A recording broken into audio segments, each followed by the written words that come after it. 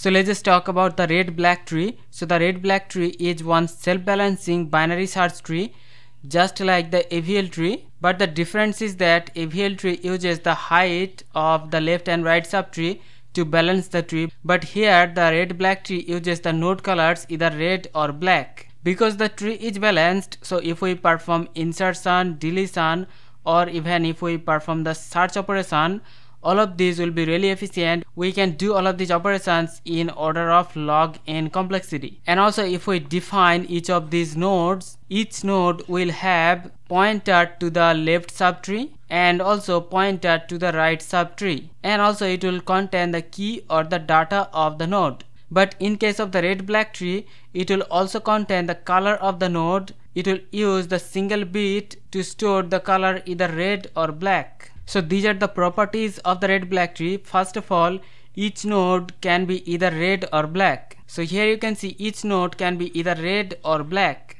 and the root node will always be black. So here you can see the root node is black, and also no two adjacent nodes can be red. So that means two red nodes cannot be directly connected. And fourthly, all leaf nodes should be black and they should not contain any data. So here these leaf nodes, all of them are black, and the leaf nodes are null, so they do not contain any data. And the last important property is that every path from a node to its descendant null node must have same number of black nodes. So like in example, suppose you have selected this node. Now every path from this node to this descendant null node, so here we have multiple paths to reach this descendant null node.